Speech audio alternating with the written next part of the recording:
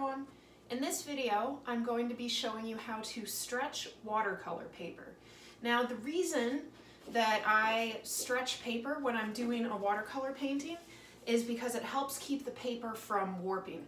You know how sometimes you've maybe done a watercolor painting and the paper gets all rippled when you're working on it?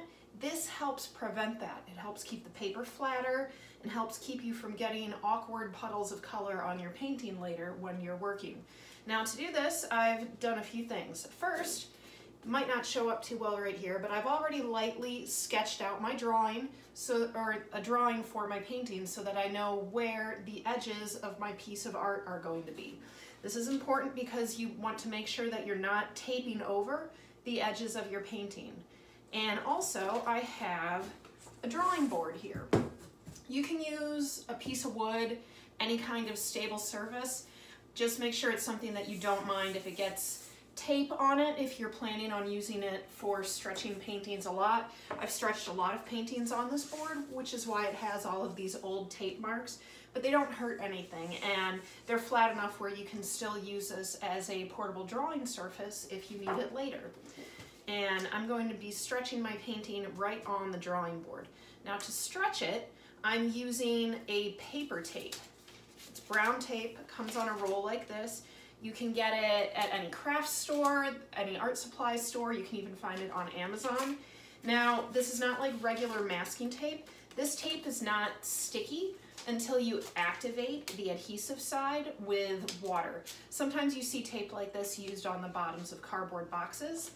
The benefit of using the paper tape as opposed to a masking tape is that as the adhesive dries after you stick it down, it pulls the paper tighter and you get a much better bond with the surface. Masking tape, sometimes if it gets wet when you're painting, it can peel off the surface of your drawing board, and you don't want to have to worry about that happening while you're working on your watercolor painting.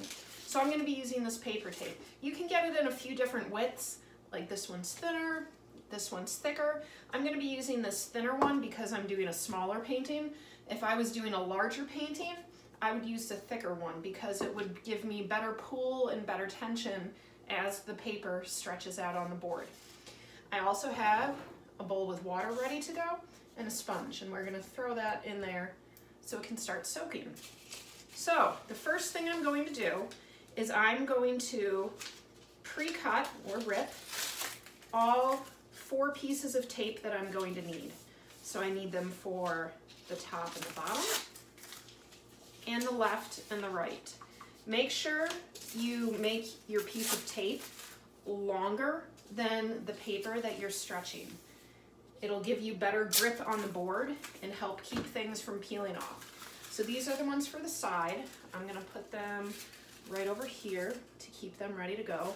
And these pieces are going to be the top and bottom.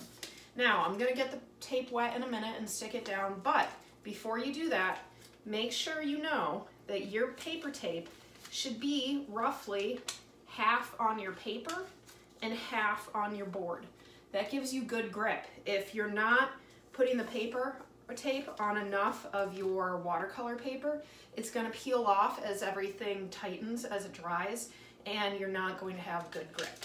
So here is how we activate the tape. I'm doing this in my kitchen because I need a surface that I can get wet, and the sink's right there if I need to clean things up easily. So make sure you're working on a surface that you don't mind if water gets on it. And it's just water, so you can just wipe it up afterwards. So I'm gonna take my sponge, which has been soaking, and I want it to be really wet, so I'm not really gonna wring it out. And I am going to wet the whole shiny adhesive side of the paper tape, and I'm going to put it right on here, half on the paper, half on the board. I have my sides that overhang past the painting, and I'm really going to rub it on here.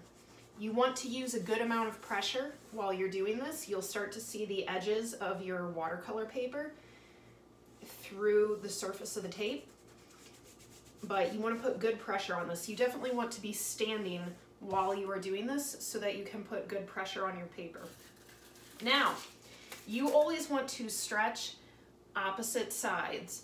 You never want to go clockwise or counterclockwise because you might wind up with your paper bunching in the corner.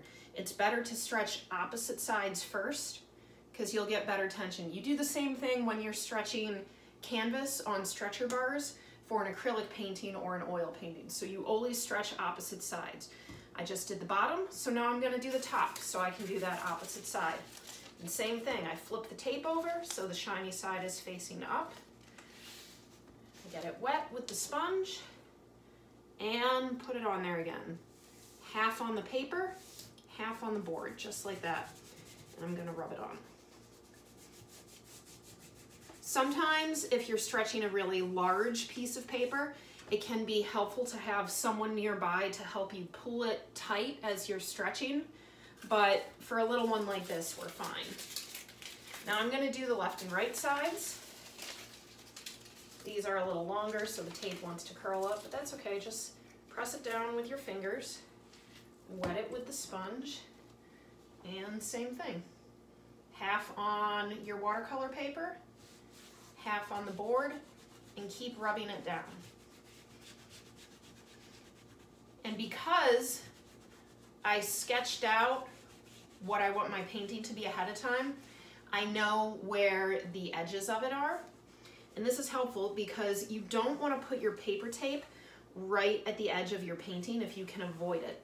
Because when you're all done with your painting, you're going to need to use an X-Acto knife to cut this off the drawing board, and you don't want to be cutting right on the edge of your painting. So I have extra white paper around where the edge of my painting is going to be, and that gives me a little bit of freedom of movement when I have to cut my painting out later.